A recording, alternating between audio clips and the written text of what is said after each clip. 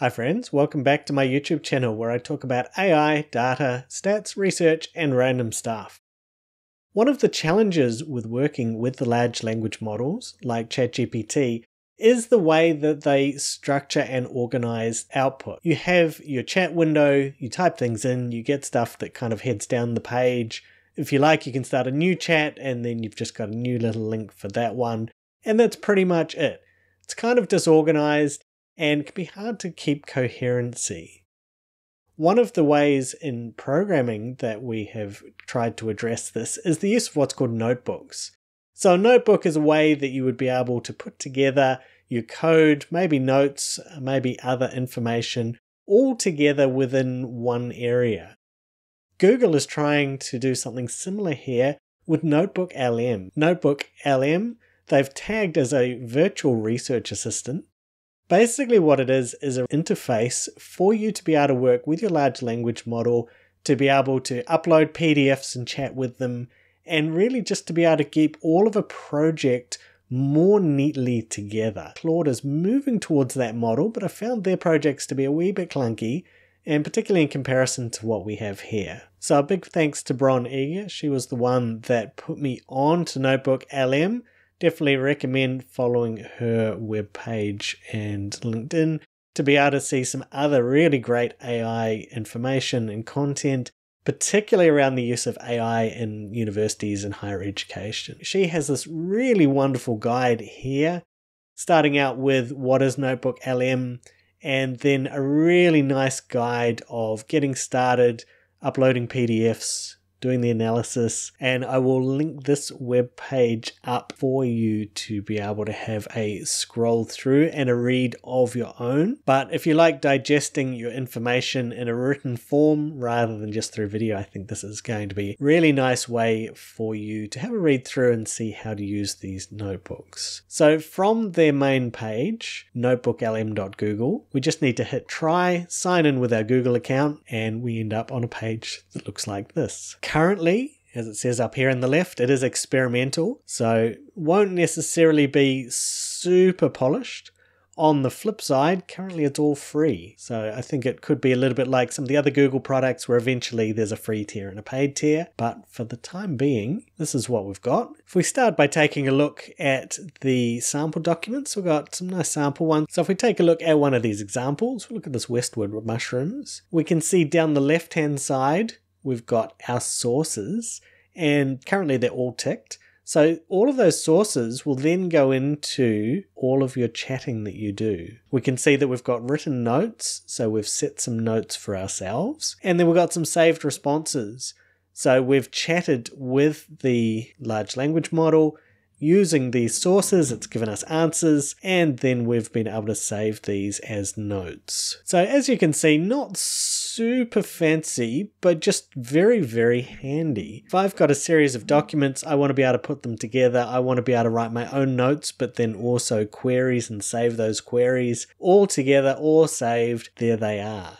For me to do my own, just come back and you can see that actually this will be my first one. We hit create, we can upload our sources, we can also link them, paste in text, or link to Google Drive. Currently down here we've got a source limit of 50, which is pretty good. That's a pretty substantial amount of resources for most things that you might want to do. This notebook, I've uploaded articles about AI, and so when we come down here we've got our chat. We can see that it is linking up to these 27 sources. If we click on Notebook Guide, it gives us a bit of info here. So these are all links where we can generate things, and once it's created a summary, it'll come up with some suggested questions as well. Maybe if we start off, let's just see what the table of contents is going to give us. Okay, so we've generated a couple of things here. We've got a table of contents. Curiously, it only mentions some, not all 27 of the articles. We've then got the briefing document, and so the briefing document gives us themes and insights. Kind of a little bit hard to read here in the funny little box. Hopefully they work a little bit on the presentation. We do have it in dark mode.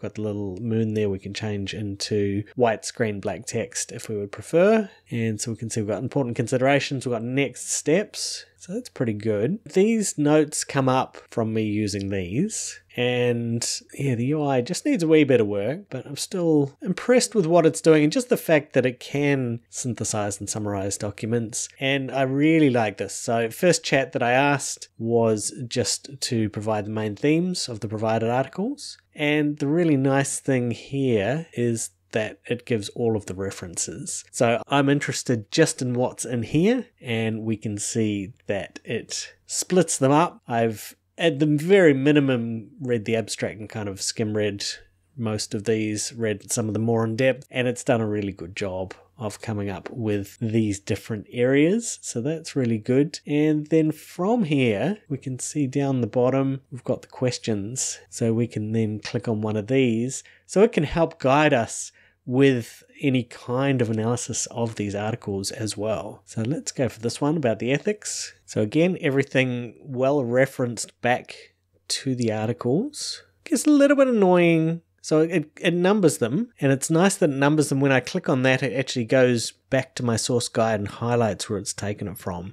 So that I really like. I guess user interface wise, it would be nice that the hover over, the numbers corresponded. I assume the numbering corresponds to the order that we have here, but it's not blatantly obvious. So just around the edges, a few rough edges on this user interface, but again, really good bullet pointing. Next up, based on the articles, I asked it to design a research study to investigate AI use amongst GP trainees. It's actually something that I have done over the past year, and it all actually looks pretty good. So a mixed method study, that's what I've been doing. So we're going to have survey, we've got study population, we've got the sampling strategy. If we're doing a survey, I don't love purposive sampling, but if we are doing interviews, that would be reasonable. So there's a few pretty generic things. I'd imagine any time you asked it about designing a study, it's going to have things about ethical considerations. You can see the dissemination of findings is all pretty generic kind of stuff, but still pretty good. Kind of reminiscent of, I've asked similar questions of ChatGPT, and it similarly did somewhat generic, but actually pretty reasonable setup of a study design. And we could keep prompting if we really wanted to get into specifics. So next up, I was curious about the scope of being able to go beyond the sources and search out into the internet, and seems very much that the system is not keen or not designed for that. However, it did give me good suggestions. I wanted to know about other articles beyond the ones that I'd captured, and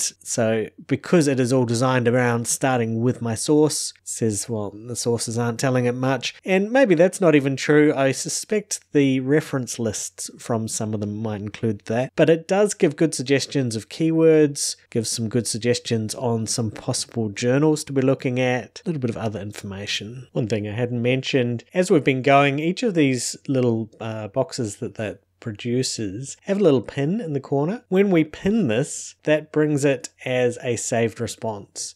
So sitting here on this main notebook page, we can save the key bits that we want. And that's quite handy if we compare to something like ChatGPT, where you might have had multiple prompts and need to do a bit of scrolling. Here you can just keep and collate the key bits. My last prompt was to write the framework for a literature review based on these articles. And again, it's done a pretty good job. It's given us possible headings. It's mentioned the different articles that is going to be included. Definitely, it really wants to go into bullet points. So we'll give it one more test, see if it can actually write a literature review. Asking it to write a literature review certainly kicked off okay. We can see that it's using most of the sources, certainly those first 15. Didn't use all 27, but it did also start to head back into bullet point territory. So I think it has have a real desire, even when we're kind of asking for something that normally wouldn't be bullet pointed, that it wants to do that. And I think that is probably actually a good thing for the most part. If you are a researcher, ideally you're not just using ChatGPT to be writing your articles, but having a tool like this that can do some of the summarization, can crunch through a whole lot of articles, pull out some key things, and let you discuss it as well. So each time we've produced something, the suggested questions that we've been getting down here have actually been really good. And some of them might have been things you didn't think of. They can be good avenues to pursue, and just let you do it in a much quicker fashion. If I want to add my own notes, we've got the add note button here. So add that, and then I can type in some notes. as well. And then up the top right, we've got this share button where we can share it with others. So this has been NotebookLM from Google. I think it's a really handy tool if you're needing to be able to compile, look for themes out of documents, things like that. It's not an exact substitute for something like ChatGPT, but I think the thing that it does a little bit more cleanly, a little bit more easily, just in terms of being able to put all the different bits and pieces together and work only off the sources. I've found with the large language models like ChatGPT, I can upload some documents, and even when I say